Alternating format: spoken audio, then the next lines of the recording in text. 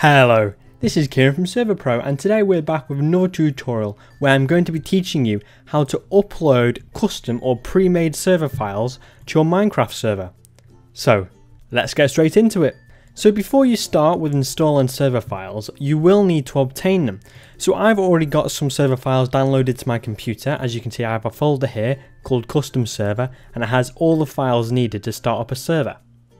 So you will need to obtain these, whether this is from another host or your friend has sent you some custom files, or whether you purchased a pre-made server online somewhere. You will need to have them on your computer.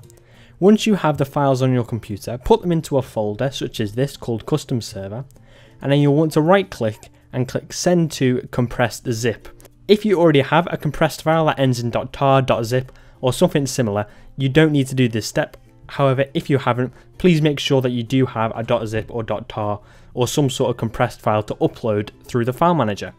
So once you have this, you can go to the control panel for your Minecraft server. Then once you're on the control panel, stop the server, then go to the file manager and delete all the files apart from the server.properties file.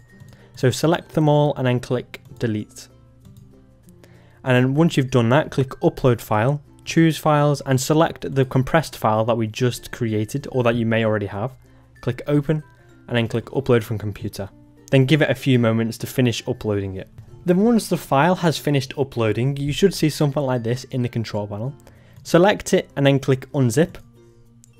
And then you should see that folder appear that you recently had. So go into that folder, select all of the files. And then once you've selected every single file, click move. And then select the home directory, and then that will move them outside of the folder. Now that you've done this, you can delete the .zip or whatever file it was that you uploaded, and then delete the folder that the files were also in. Then once you've done that, look for the .jar that this server was running on. So as you can see, it's running on Spigot 1.12.2. It may be running on a different one for you, but just try and find the .jar file that it was running on, and then go to the My Server tab.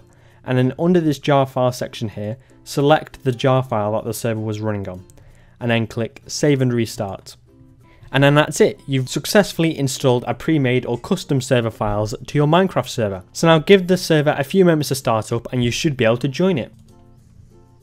So as you can see, I've just joined my pre-made server and it's in a custom world already with a little spawn, and if I was to type /plugins, you can see that it has all the plugins installed also. So that's it, you're done. It's really simple to do. If you need any help with this, please contact our support. They'll be more than happy to help you with any problems that you run into. Other than that, feel free to leave a comment down below with any new tutorials you'd like to see. And thank you for watching. I hope that you have a great day. Goodbye.